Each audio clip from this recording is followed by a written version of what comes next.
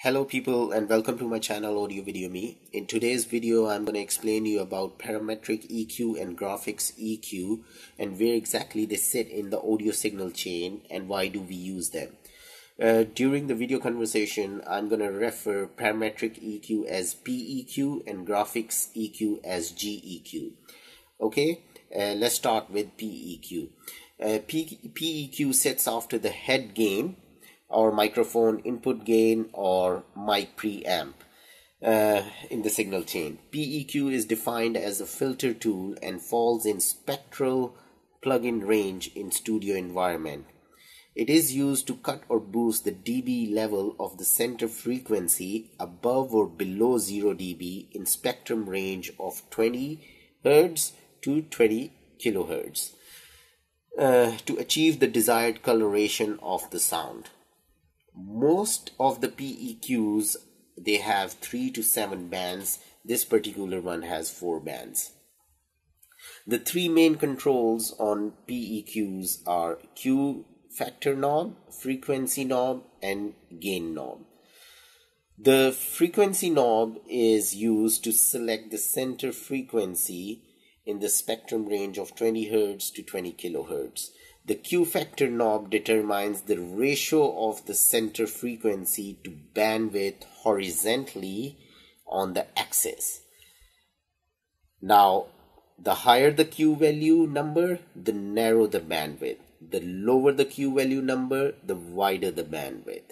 Okay, what I mean by that. So let's say I select frequency 2.5K. Now, I wanna cut it by -5 dB, but also what I want is I want a bit wider bandwidth, so it has effect on the neighboring frequencies as well. So what I'll do, using the Q value, I'll decrease the number, and then on the gain I'll just apply -5 dB. If I just want not to affect the neighboring frequencies, I can just simply increase the Q value, and you can see that now the bandwidth is narrow. Q factor value and bandwidth, they are not identical.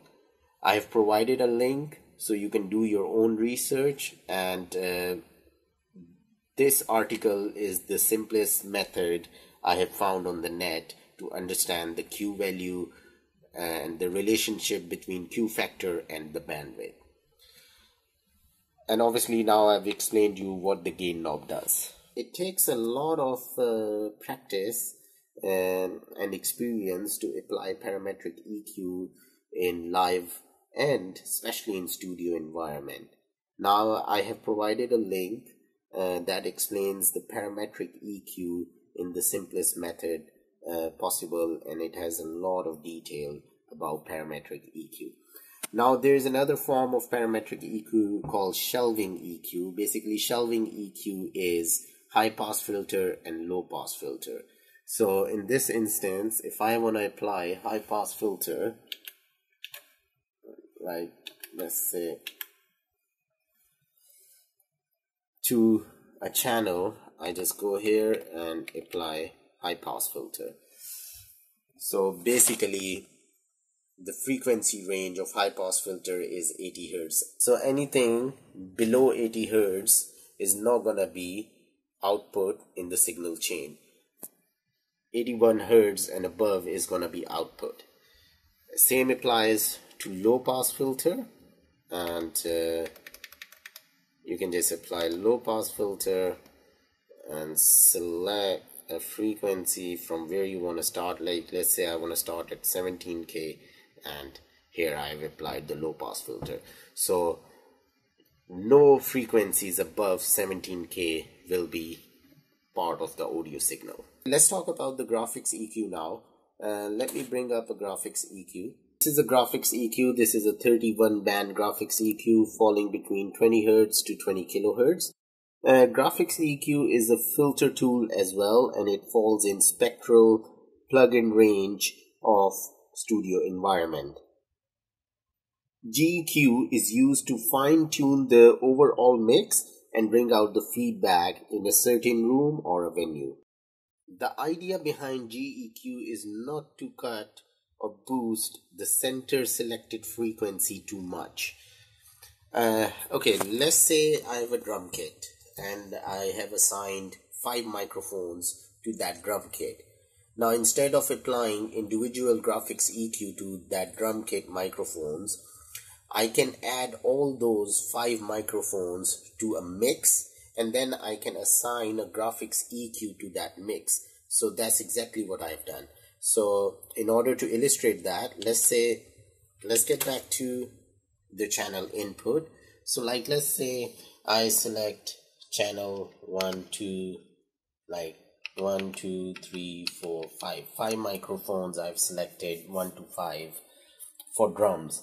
So let me select channel 1 here, and let's say, I've selected aux 5 or mix 5 as my group for all my drum microphones.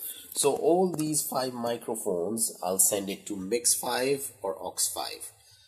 Then what I'll do is this: I'll go to the rack and I'll assign a graphics EQ to aux 5 or mix 5. So there you go.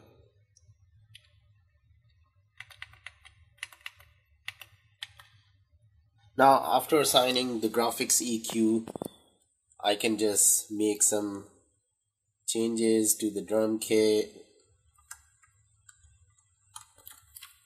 Like, let's say something like this.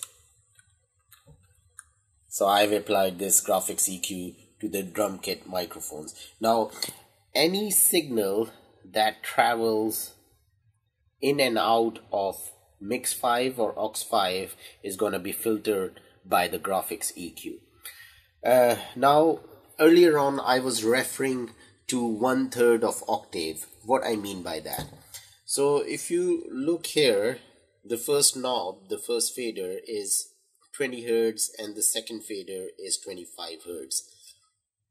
Now the distance in bandwidth between the 20 Hertz fader and 25 Hertz fader is 1/3 octave. So the distance in bandwidth between the center frequency to the adjacent frequency is 1/3 octave. If I add 3 frequencies together, then that's 1 octave in total, or like, let's say 3 faders makes 1 octave. And as I said, if you look at the parametric EQ QFactor value, 4.3 is equal to 1/3 of octave in bandwidth ratio. Okay, again, have a read on the link I've provided below. It explains graphics EQ and parametric EQ in more detail, and it explains in the simplest method possible.